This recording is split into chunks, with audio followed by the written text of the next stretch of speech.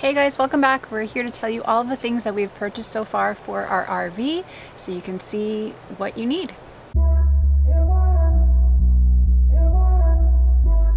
Let's look at the first thing. Hitch lock.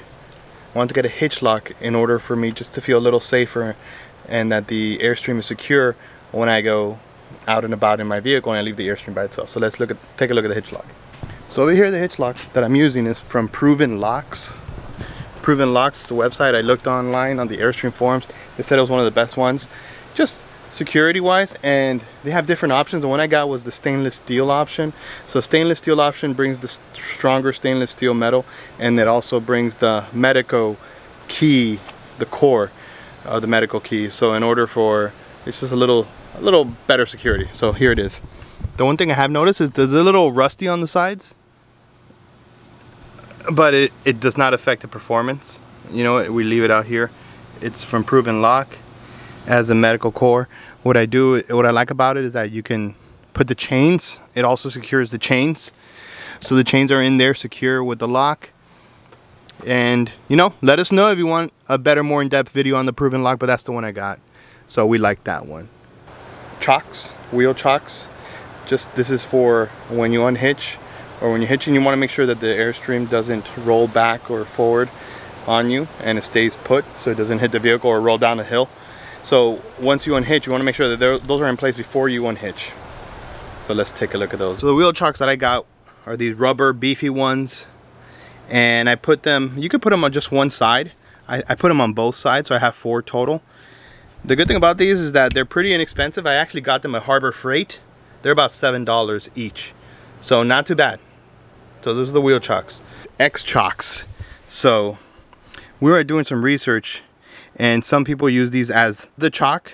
I use both. I use the regular wheel chock and then the X-chock. So what the X-chock does is it actually locks both wheels in place. So that wheel is tugging or pushing against that wheel, and they're both it brings a wrench you could put up here and it spins. You could actually even put a little padlock in one of these holes to secure it a little better if you want.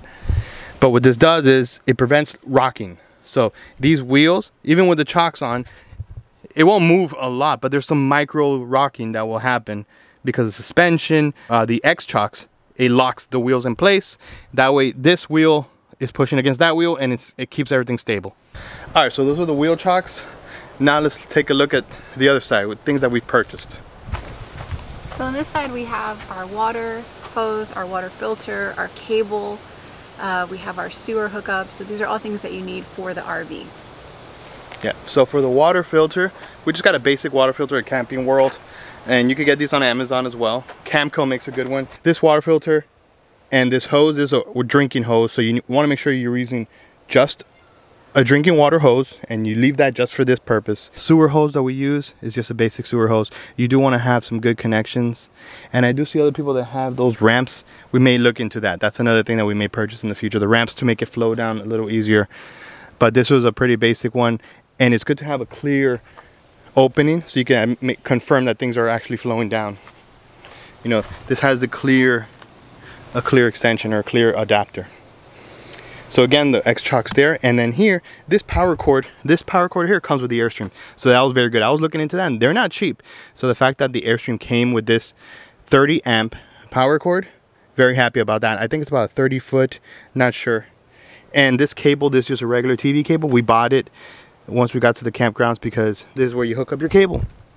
And you want to make sure you have that so you can enjoy cable TV. So this is the Progressive Industries EMS PT30X, and from what I've heard, this is one of the top of the line ones for 30 amp. They also make a 50 amp one. This protects your RV electrical system from any surges, right? The campgrounds, if you're going around the country, you know, you never know how good the electrical grid is there, or how good the breakers are, the relays, the electrical, you know, company, the utilities. So we want to make sure that we had some protection, and there's a little map here of what the error codes mean.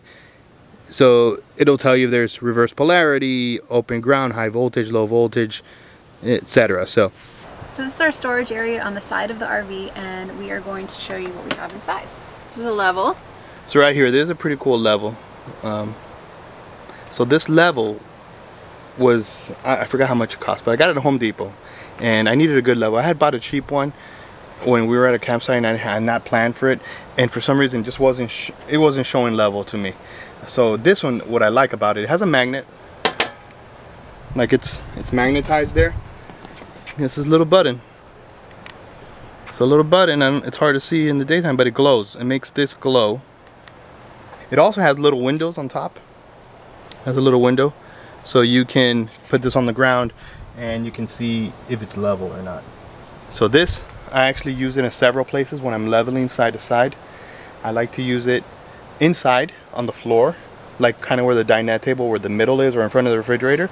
I level it side to side. I also use it to level front to back inside, but I also use it outside sometimes. I try to find a spot.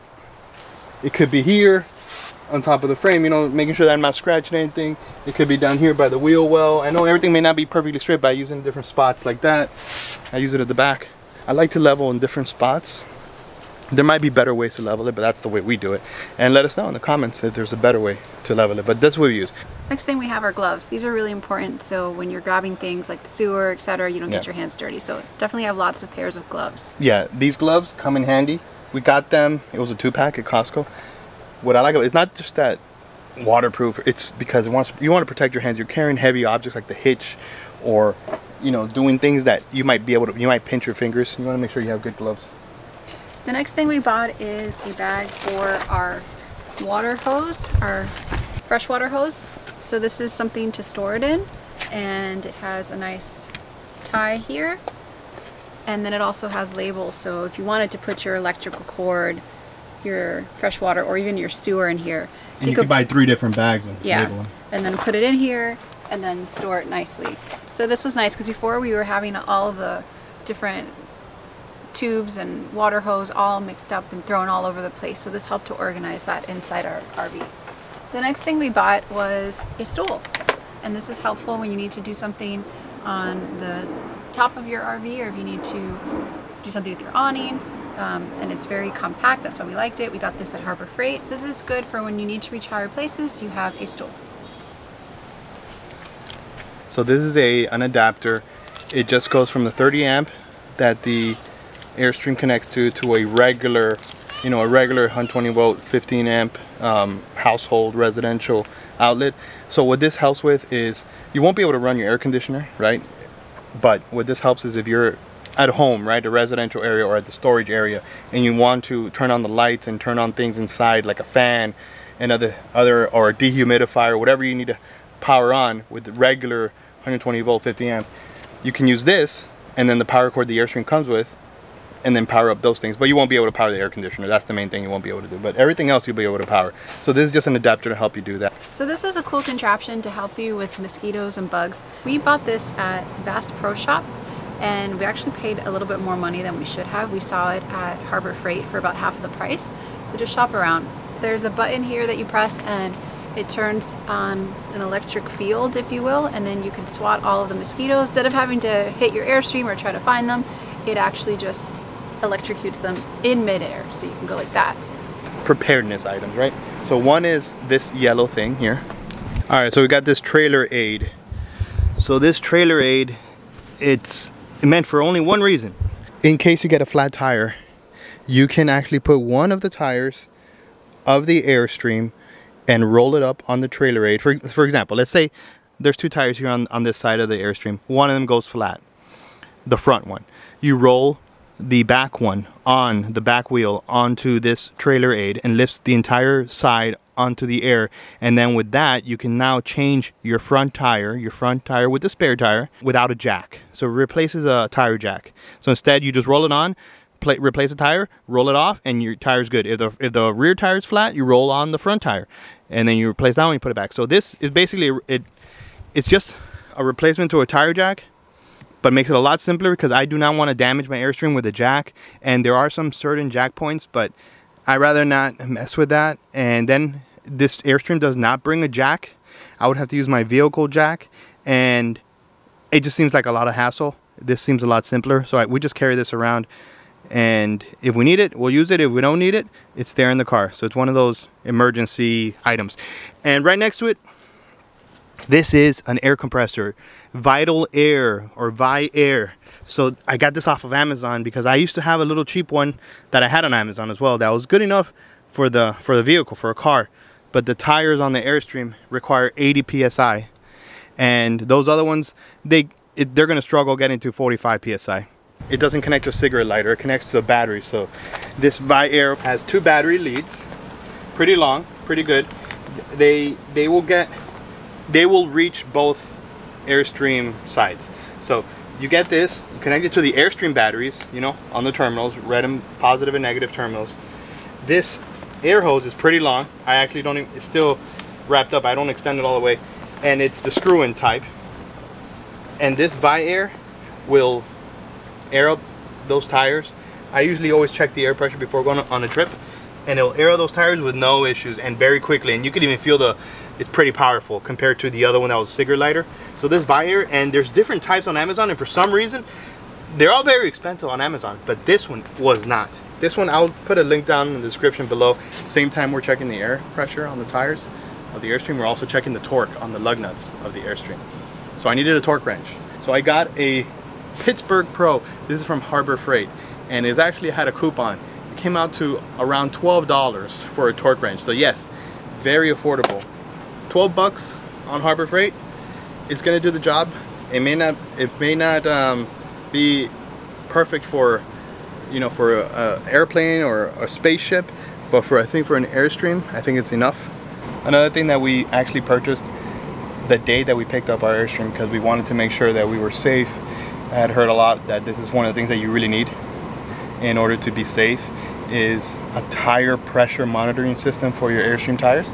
So this is the one that we purchased. There's several. There's different brands, different models. They're not cheap. This one was, I forgot how much it was. I'll put the link down in the description below, but a few $100s. And what it does is you have little sensors. We needed 4 sensors, so this one came with 4 sensors, and you put it in the tire, in the stem for the tire, and it monitors the pressure, and it remotely, you know, wirelessly sends it up to where we're driving. And if there's any sort of low pressure, it also checks temperature, high temperature, low temperature, high pressure, low pressure, all these settings. And you have to set it up once. After it's set up once, you just turn it on, and it's already automatically set up each time you go on a trip. But it'll give you an alarm, like an audible alarm, if there's an issue. We found that it works pretty well. Just to see how it works, you turn it on. Right now 81, and I set up 4 tires, right? 81, 80, 80, 80. So right now all my tires are at around 80 to 81 psi. So another thing that we've purchased, more optional but definitely something that I like, is outdoor patio furniture. So we bought 2 chairs and some fake grass, and it helps to give the area outdoor living space. What I like about these is that they have their own pillow, and they come in a set of 2, and you just stretch out and you could actually get into a laying positions. And then last thing that we did, when you go to any RV site, people typically decorate for the holidays, and so you definitely want to have some decorations outside. So we got some Disney characters for our site, so we'll show you what that looks like. So we have Mickey, Olaf, who's that, Yoda, and Minnie. And these are like each $30 at Home Depot. That was everything that we've purchased so far for our Airstream. It's a lot of stuff. I know that we didn't expect to buy this much, and I'm sure there's many things that we have not purchased that we are missing. So let us know in the comments down below. Are there other things that we should purchase that we didn't mention in this video, or things that you like better, different brands that we should buy? We're learning, and so we appreciate any advice you guys can give us. But this is what we bought so far, and it seems to be working just well. Again, we've only been on a few trips, so we might purchase some more things. And yeah, let us know in the comments down below. Thanks for watching. See you next time.